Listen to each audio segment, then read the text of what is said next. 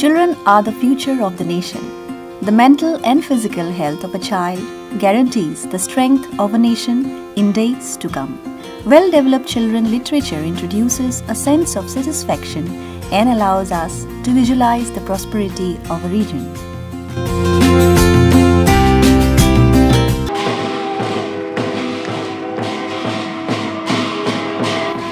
Krishnakanta Hondikoi State Open University has decided to preserve a range of books covering from medieval children literature up to the year 2080.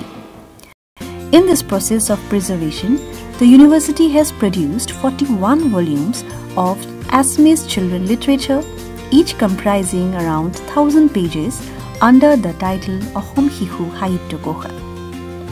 The university has been able to collect and include around 2000 books from different parts of the state. Krishnakanta Hondikoi State Open University, under its philosophy of social responsibility, strongly believes that it may take measures to preserve and promote children literature of a region for the future generations. Most of the prominent Assamese writers, including the great Vaishnava saint Shankardeva, has contributed substantially to inspire imagination in these young and nascent minds. Even today, we find stories created in the world of pre-Vaishnava and Vaishnava era of the medieval times are admired by children of all sections of the society.